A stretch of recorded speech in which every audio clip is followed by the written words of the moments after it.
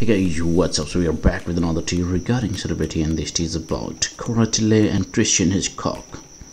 So they actually tell like 1 month no contact was the move for life. They're just explaining how it was the best time. 1 month of no contact was honestly a blessing in disguise.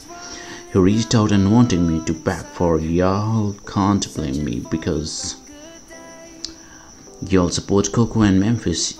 Just know I'm still a good person, and we talk to our closest friends, family first about it, and that's how it just blossomed actually. It increased their cravings for each other, and it's a good thing that they are again with each other, and that time, that gap actually strengthened their bond, Cora, Tilley and Christian.